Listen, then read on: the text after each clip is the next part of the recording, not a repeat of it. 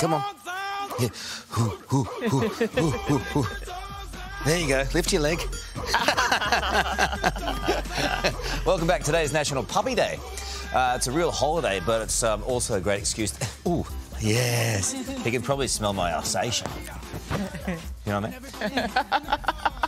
Great excuse to have some cute dogs on set, but with so many different breeds of dogs, it can be difficult figuring out which one's best for you and your family. And Bondi vet Dr. Lisa Chimes joins us now to break it all down. Thank you for coming in and bringing in these little fellas. So these guys, who would be best suited to having this kind of a dog? Oh, these are Labradors, right? So who doesn't suit a Labrador? Dog. No, Yes. they are. They're fantastic dogs, and I think, you know, it's ultimately going to come down to your lifestyle and what you can offer a dog, because the dogs take up a lot of time. Funny. Well, they've got a lot of love to give, haven't they? There we go. Oh, my goodness. So if you don't have a backyard, you're in an apartment or something, what kind of dog could you go for there? It's not necessarily just smaller ones, is it? Absolutely not. I mean, there are some small dogs that are really energetic and they need quite a bit of space. Like this one. Yeah, but he's not going to stay small for very long. But you'd be surprised that a breed like a greyhound, for example, does really well in an apartment. Isn't that They're amazing? actually quite a lazy dog, and I often recommend them for apartment living. Yeah, I've got a small dog that's absolutely nuts and would be no good in an apartment. He's a Jack Russell. Ah! And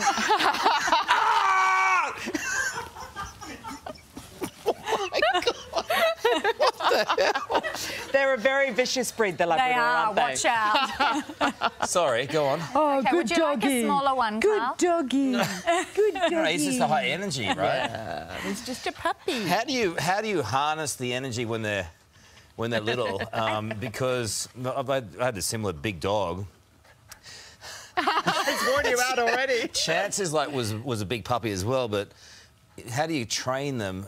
Because they've got so much energy. It's more to do with how do you kind of stimulate them in their environment, physically and mentally. So providing all sorts of enrichment toys. You know, there are all those feeding puzzles and lick mats and all those sorts of things to keep their mind busy and keep them occupied. And then obviously the exercise, so playing games and getting them to run around and going for walks, all of that will help you have a calmer, easier to handle puppy. They can be expensive. I think it's a good thing to get insurance if you can afford it, right? Oh, absolutely. Oh, no, he's got my There script. goes the script. I don't know what to ask anymore. It's all over for me. Definitely insurance. It's one of those things that, you know, I'm an emergency vet, so you'll get hit with these sorts of unforeseen events all the time. I should have had insurance. My dog got bitten by a brown snake. Oh, gosh. $8,000. Wow. Lucky to be alive. Yeah, and that's what it costs, if not more. So having insurance gives you that peace of mind that if something unforeseen happens, you can cover it. Let's talk about young kids and dogs. How do you pick the right one for your family? Because they, obviously, if they're really young kids. But I've got, again, I'll tell you this, that the German Shepherd that we have is so good with Harper. Like, incredible. Did you have your child first or the dog first? The dog first. Yeah, interesting. You know, there's a wee.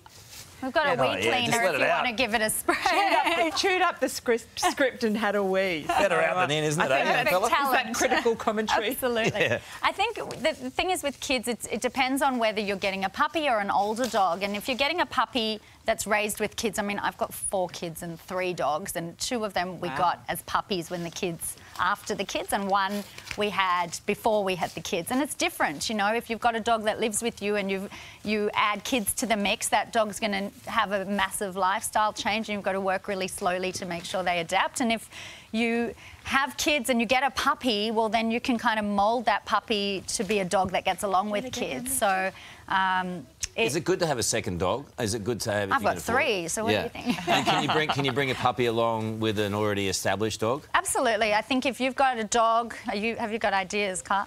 No, there you go. I just want a dog that's like sleepy. Yeah, well, I think, you know, if you've got a dog that gets along with other dogs and you introduce a puppy or another dog, it's all doable. I think, you know, dogs are social animals. They do so well when they live with other dogs. You get less separation anxiety and less behavioural issues. So I'm all for multiple dogs if you can handle the costs and the lifestyle. Want a greyhound, Do you know I love greyhounds? I think amazing. they're beautiful creatures. I agree. I love them. Yeah. I think they're so so misunderstood Yeah, I and love them. underrepresented. They're great. I love the greyhounds as well. Good on you. Thank you so much. And a huge thank you to, is it Lacotte Labradors. Lacotte Labradors. If you want one of those, they're based in Arcadia in Sydney, but provide the most beautiful pups in the world. They're gorgeous. Okay.